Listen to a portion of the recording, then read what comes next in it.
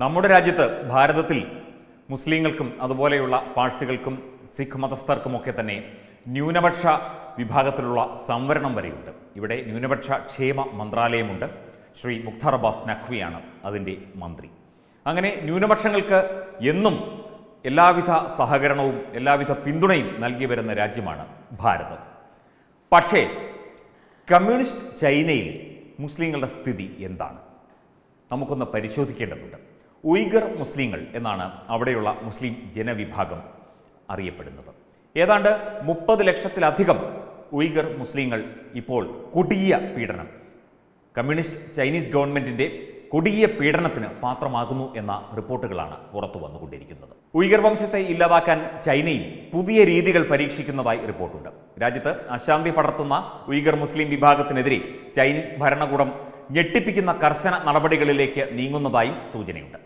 Uyghur മുസ്ലിം പുരുഷന്മാരെ ചട്ടം പഠിപ്പിക്കാൻ തടവ് കേന്ദ്രങ്ങളിൽ പാർപ്പിച്ചും അവരുടെ ആരാധനാ കേന്ദ്രങ്ങളും ശവകുടീരങ്ങളും വരെ ബോംബ് ഉപയോഗിച്ച് ചൈനീസ് ഭരണകൂടം തകർത്തതിൻ്റെ വാർത്തകൾ ചില പാശ്ചാത്യ മാധ്യമങ്ങൾ നേരത്തെ റിപ്പോർട്ട് ചെയ്തിരുന്നു.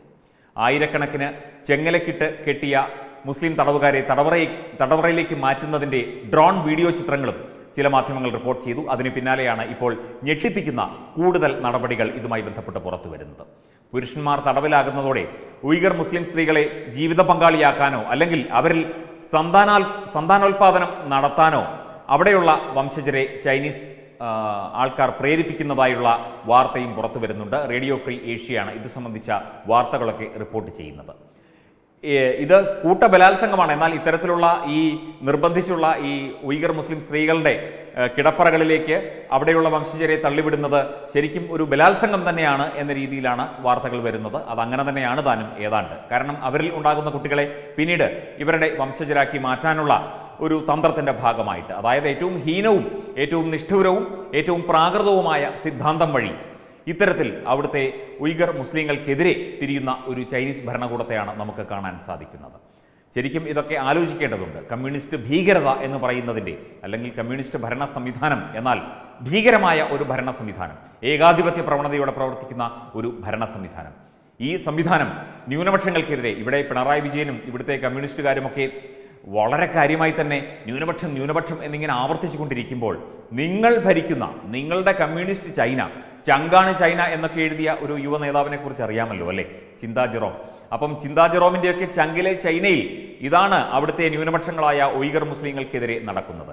ഏറ്റവും നിഷ്ഠൂരവും പ്രാകൃതവും അശാസ്ത്രീയവുമായ അവരെ എങ്ങനെ ഒതുക്കാം, എങ്ങനെ അവരെ ഇല്ലാതാക്കാം, അല്ലെങ്കിൽ അവരുടെ സ്ത്രീകളെ എങ്ങനെ ബലാത്സംഗം ചെയ്യാം എന്നൊക്കെയാണ് അവിടുത്തെ തലമുറയ്ക്ക് അവിടുത്തെ സർക്കാർ സംവിധാനങ്ങൾ തന്നെ പറഞ്ഞു കൊടുക്കുന്നത്, കാട്ടിക്കൊടുക്കുന്നത്, ചെയ്തു കൊടുക്കുന്നത്. ഇതിപ്പോൾ നമ്മുടെ രാജ്യത്ത് ദേശീയ പൗരത്വ നിയമവുമായി ബന്ധപ്പെട്ട് ചൈനയുടെയും പാകിസ്ഥാൻ്റെയും ഒക്കെ ഒരു മിണ്ടാട്ടമില്ലായ്മയുണ്ടല്ലോ. അതായത് അവർ കൃത്യമായി അതുമായി ബന്ധപ്പെട്ട് പ്രതികരിക്കാത്തതും പ്രതികരിക്കുന്നത് തന്നെ ഇന്ത്യയുടെ ചിന്തകൾക്ക് എതിരെ എന്ന രീതിയിൽ. അതിപ്പോൾ UN സ്റ്റേറ്റ് അസംബ്ലിയിൽ, ഐക്യരാഷ്ട്രസഭയുടെ അസംബ്ലിയിൽ അമേരിക്ക ഉൾപ്പെടെയുള്ള രാജ്യങ്ങൾ ചൈനയ്ക്കും പാകിസ്ഥാനുമെതിരെ ശക്തമായ വാദമാണ് ഉന്നയിച്ചിരിക്കുന്നത്. അപ്പോൾ ചൈനയിൽ നടക്കുന്നത് എന്താണ് എന്ന് ഇവിടുത്തെ കമ്മ്യൂണിസ്റ്റ് സഖാക്കന്മാരും നമ്മുടെ നാട്ടിലെ മറ്റ് കമ്മ്യൂണിസ്റ്റ് സഖാക്കന്മാരും ഒക്കെ ഒന്ന് കണ്ടു നോക്കണം. ഇവിടുത്തെ ന്യൂനപക്ഷക്കാരും ഇത് കാണണം. ഇവിടുത്തെ മുസ്ലിം സഹോദരന്മാരും ജനവിഭാഗവും ഇത് കാണണം. അവിടെ നിങ്ങളുടെ മതവിഭാഗത്തിൽപ്പെട്ടവർക്കെതിരെ അവിടുത്തെ കമ്മ്യൂണിസ്റ്റുകാർ എന്താണ് ചെയ്യുന്നത് എന്ന കാര്യം നിങ്ങളൊന്ന് കണ്ട് മനസ്സിലാക്കണം. എന്നാൽ വളരെ നന്നായിരിക്കും. വെബ് ഡെസ്ക് തത്വമൈ ന്യൂസ്.